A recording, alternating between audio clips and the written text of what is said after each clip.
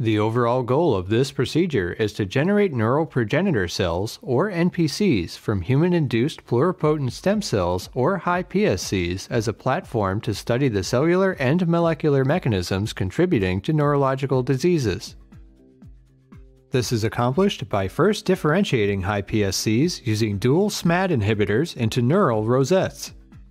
The second step is to harvest these neural rosettes and allow them to grow into expandable NPC populations.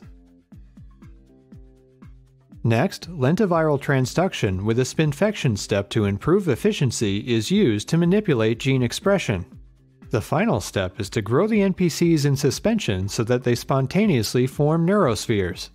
Ultimately, this platform can be used to assay a variety of cellular phenotypes, for example, measuring the effect of genetic manipulation on neural migration. Though this method can provide insight into cellular mechanisms such as migration, it can also be applied to study other biological processes, such as replication, oxidative stress, apoptosis, and neurite outgrowth.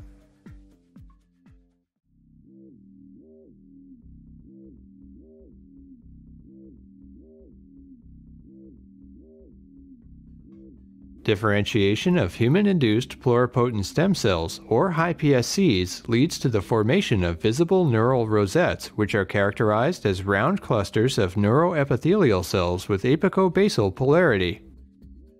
For the enzymatic selection of neural rosettes at day 14, aspirate media from the adhered embryoid bodies, or EBs, and add 1 milliliter of neural rosette selection reagent per well of a 6-well plate. Incubate at 37 degrees Celsius for 1 hour.